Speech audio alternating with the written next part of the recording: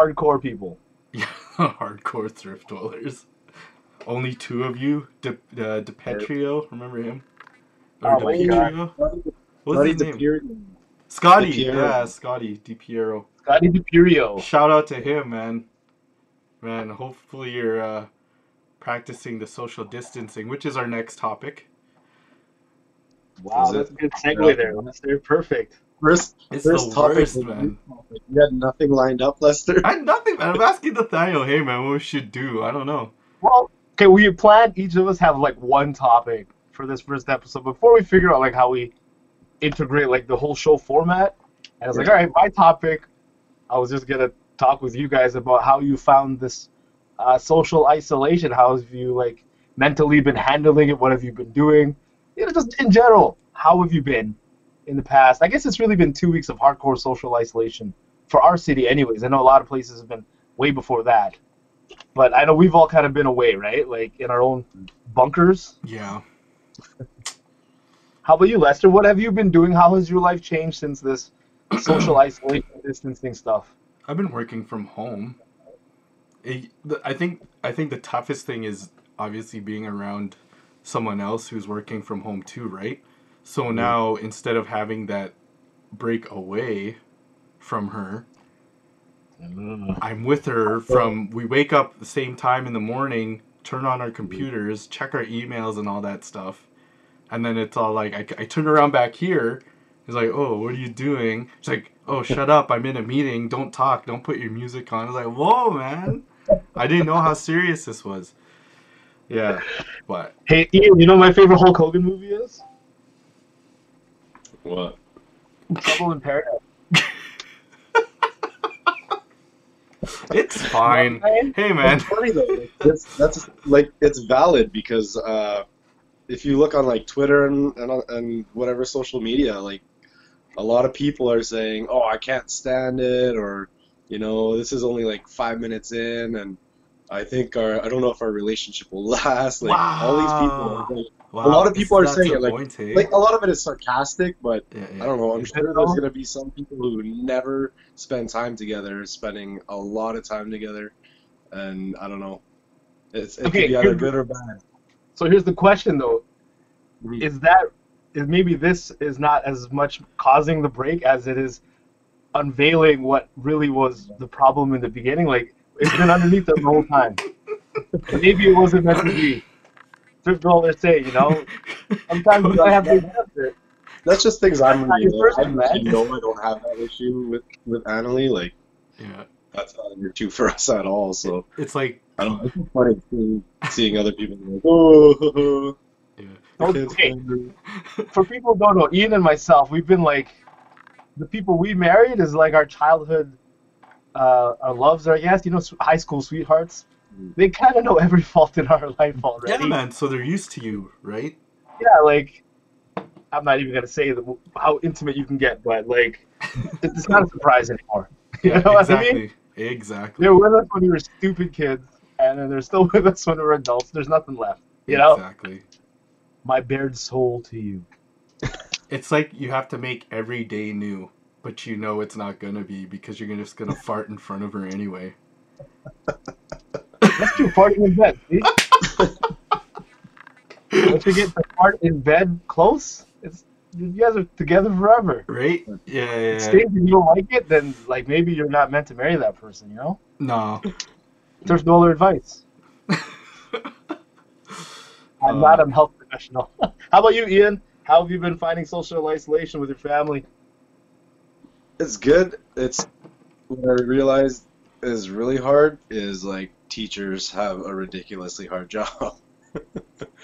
You try to like tutor your kids, like, man, I already have a job, And I don't know, I never thought I'd have to teach like Teaching your own kids, you mean, right? and all that stuff. Like, obviously, you work on that stuff with your kids a little bit, but trying to enforce it and like have a schedule of like a school day, it's takes some getting used to, but it's only been like the first week, so.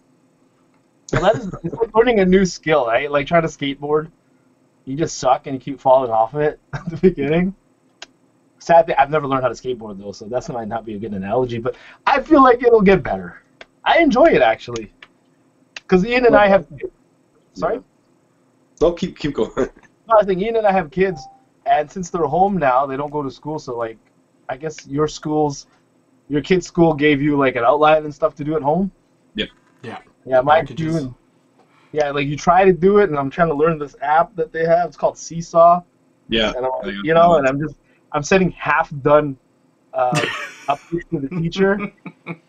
Like draw all the shapes in the picture, and it's just like one circle. At least it's But they, like, something, have man. this. No, we figured it out as we went, but it's fun though. Yeah. I enjoy it.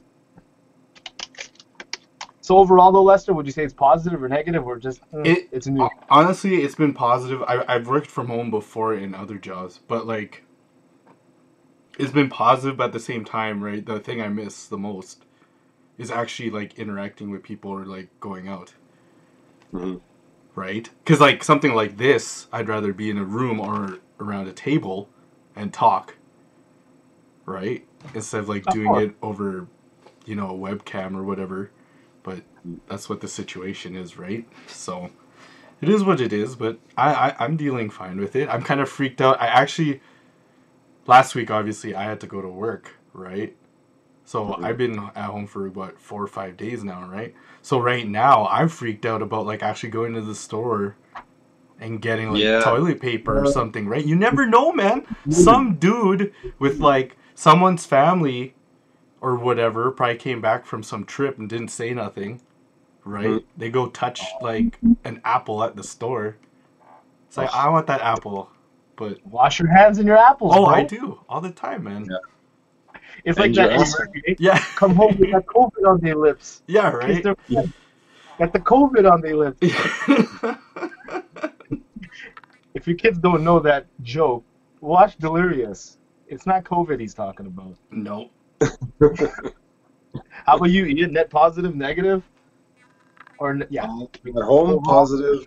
Just like the whole grocery shopping thing is, like I was saying to Lester, it's eerie. It's a weird feeling. Last time I went to Superstore, which is only a couple days ago, I was kind of, you feel kind of like anxious and paranoid now, right? When you're out in public in like a supermarket. And I ran into my barber, which is, we know Mark. Yeah. School. And he was, funny enough, his girlfriend was in front of me in line, and he went to go get something. And when he came back, I was like, yeah, it's his girlfriend. And so we start talking, and it kind of like, it eases you a little bit, like you're not going to really be able to see a lot of your friends and even family in a lot of cases. And just to be able to like kind of run into someone in the midst of this that it was kind of comforting. But yeah, like other than that, like the social distancing and all that, like you have your brother Nate, your brother-in-law's party was supposed to be this weekend coming up and had to cancel that. Yeah. My nephew's Annalie's sister's boys are having a combined birthday the same day, and they still want to do something, but a lot of the family is not going because they want to be safe, right? Yeah, no, yeah. So You see, to me, it's funny to hear you guys, like, because I work in healthcare, right? So I'm surrounded by disease and germs all the time. So I always, like, the way you guys are looking now at things, like, that there's germs on that, that's a vector there for bacteria. And I see that every day. That's how my mind is, like, all the time now. You know what I mean? So it's funny to hear other people think like that now. Yeah. But the good thing is, too, though, obviously because you are in that field, right? How I said it online or whatever, or to other people, like, we live in a really small city that we actually know some people in healthcare. So it doesn't really freak us out. It's just more of the what ifs, right? Like, what if this happens, right? So... Well, I have a coworker who admittedly, and there's a lot of people, like you could see it on social media, who admittedly they're not fazed by this. They're not taking it as seriously as a lot of people, not as seriously as they should. Like, even if we are overreacting, what's the worst that can come of it, But if you don't react accordingly, like, You Okay, don't know what can happen, right? So that's like gut I have wrenching. a coworker who admittedly says like, yeah, I don't care about the whole like, oh, wash your hands after everything or touch your face, da da da, like, or I'll stand next to you. I'm like, dude, some people are really uncomfortable with people within 6 feet of them these days, right? You Yeah. gotta respect that, Well, okay, even if you don't believe in yourself personally, like if you don't think you're gonna be affected, but at least think of other people's feelings, right? Yeah. Yeah. all you got to do is look at how Italy is right now. And this is me, like, as the health person, like, talking. It's gut wrenching for me as a health person. I don't want to say my profession, but you guys can guess. It's Hmm. gut wrenching for me to see the state of their health care there in Italy, where they're at max capacity plus. Really, they've pretty much said that if you are a senior and you are sick with COVID-19, they just can't treat you. They can't help you. All they're gonna do is hopefully let you die in dignity because they just can't. They can't anymore. They're more gonna help the younger people, the nurses there working 12-hour shifts, 24-hour shifts because there's such a shortage of nurses there now. Hmm. And like I don't, that is the reality of what could happen here. Like, imagine that. New York is feeling it right now. Yeah. New York is at max capacity. The nurses are running out of supplies. Like, they don't even have gloves and masks to, Yeah. to protect themselves to help people. And I don't know what you guys, I love patients, but I'm not going to go help someone without a glove and a mask and put Yeah. myself at risk. And so Hmm. every less patient that you have that comes in that you have to treat, so you have to think of it, that's more medicine, that's more supply that can actually be saved for people who need it, Yeah. and it's less stressful on the system. And here's also this: I am very paranoid about bringing in COVID-19 to where I work because I work with seniors. I work in a nursing home, and for me bringing that into my nursing home, I can literally wipe out an entire floor of seniors. Yeah. That's a legitimate reality for me, and it scares the crap out of me. So I try to stay healthy Hmm. and not bring that to my workplace Yeah, man. because I would feel horrible. I'd probably hurt. I'm not gonna say I would kill myself. I would probably hurt myself if I was the one who killed 30 or 48 seniors on one floor. Yeah. Yeah. You know what I mean? And people are so. It feels like they're selfish. Am I wrong to say that people Oh, are no, selfish when no, it comes no. That's fair. That's a fair statement. Because you to all see it those all the kids at time, spring right? break? Yeah. Those kids at spring break piss me off. Right. Bunch of Yeah. idiots. Sorry to say it. I Where didn't mean to say it. was it Kentucky where I they said it. had like a COVID-19 party? They invited like 40 people, and then one of them ended up getting it or something. Obviously, all those other people at this party are gonna get it too now. So it's so screwed up, man. It's like, really? It's like It's not just the bad. they must have a lot of money in the States to, like, if they really do need to go to the hospital or whatever, pay that Yeah. $600 fee to get tested, right? Like, come on. Mhm. Okay. Well, I don't want to keep talking about it. Like, No. we really should probably talk Yeah. about something else. But I will say the one, it makes you realize that, the social isolation, how much your world can change really quickly and what is really important to you in life. I actually love staying home with my kids. I think it's given a chance for us to kind of grow together Yeah. in a different way. Like my wife too. Like we have to rely on each other to keep each other sane, Yeah, if exactly. anything.